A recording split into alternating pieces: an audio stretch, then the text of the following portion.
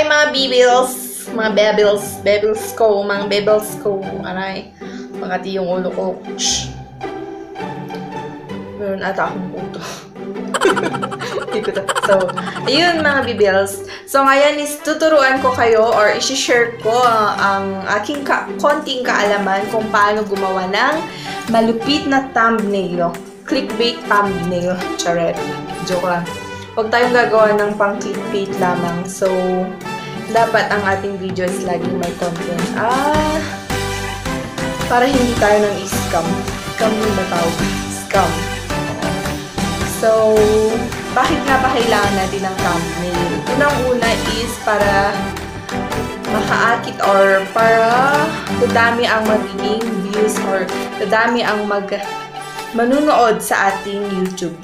Sa ating video. Then, sa ating video. Kasi, kung hindi maganda ang thumbnail, minsan, hindi nila pinapansin, di ba? Parang ako, kung hindi ako nag-ayos at naging maganda, hindi nila ako papansin.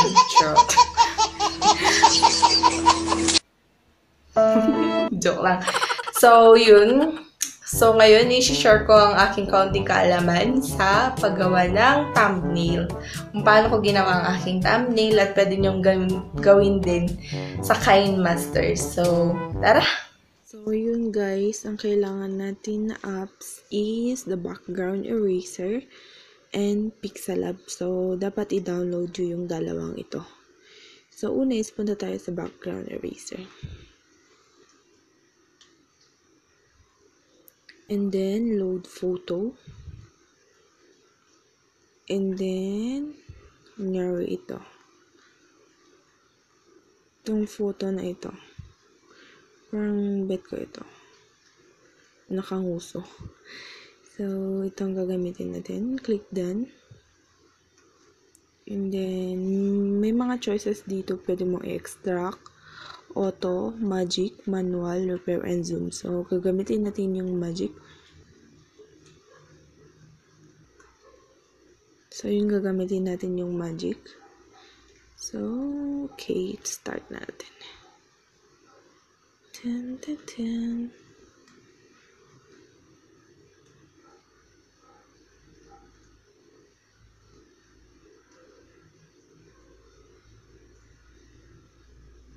Oops. Back. Pwede mong liitan para hindi siya sumobra.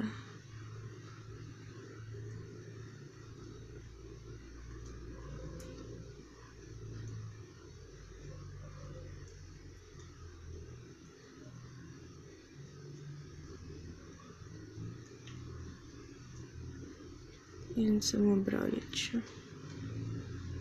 Yung palitan yung color.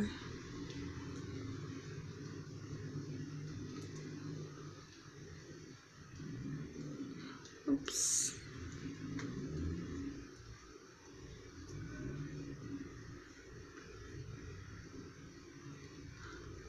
Yun, manual na lang natin yun.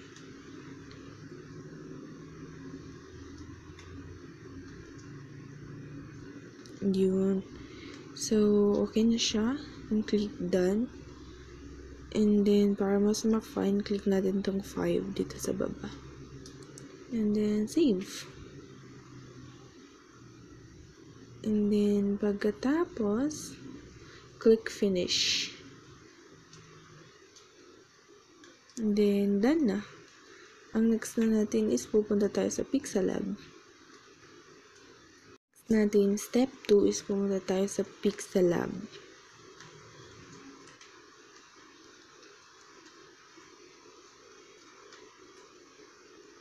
So, click natin yung 3 dots. And then, image size.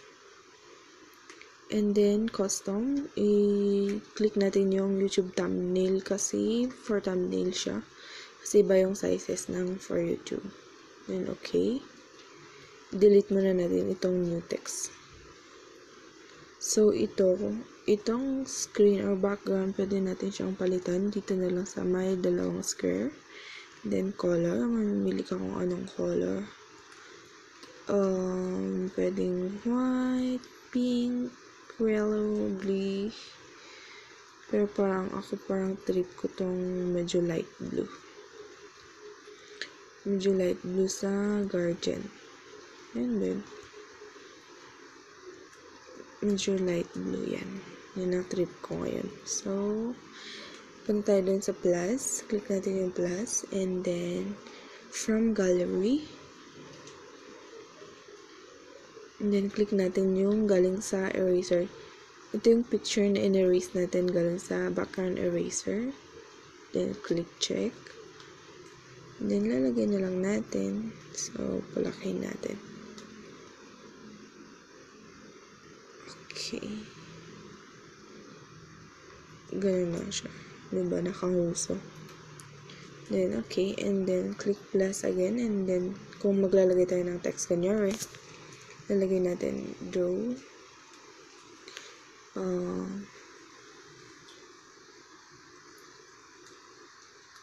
How to make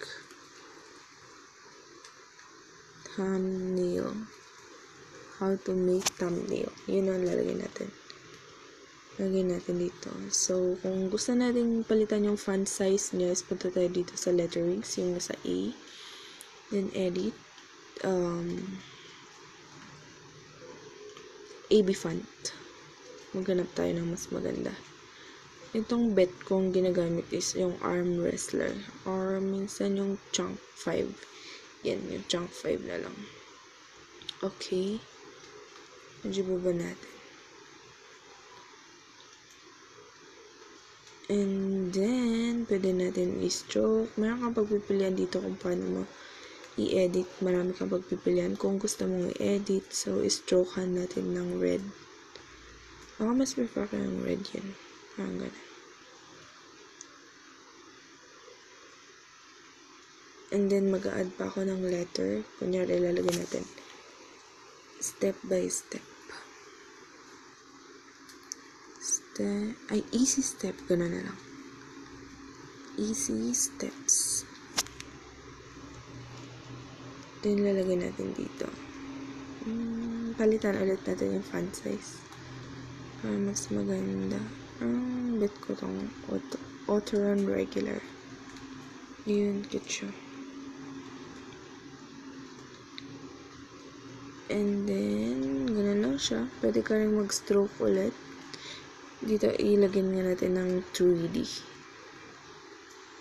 Ayan. Ito, lagyan din natin ng 3D. Ayun, okay na siya. Then, mag-add nga tayo ng sticker. Yung emojis. Parang bet ko ito. Kasi hindi. Ito na lang. Yeah. Kasi nakangus. Then, check. Medyo ganun natin.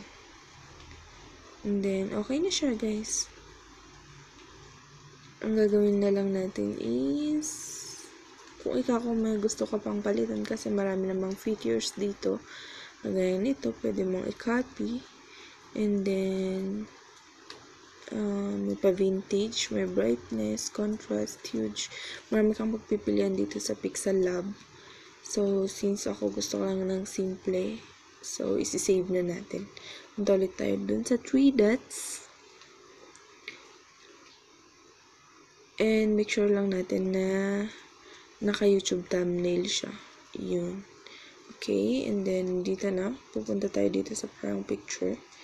And then yun. And save as image. Save na natin. Save to gallery.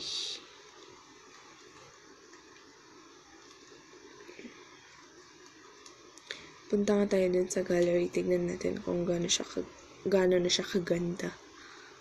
So, Pixel Lab. Ayun na siya. Gano'n na siya.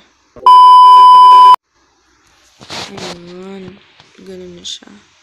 So, ngayon, i-upload na natin siya sa YouTube Studio. So, see you mamaya sa YouTube Studio. So, ayun. Sana may natutunan kayo sa video na aking i-share. Ako po ay Ako po ay isang small YouTuber lamang at hindi expert.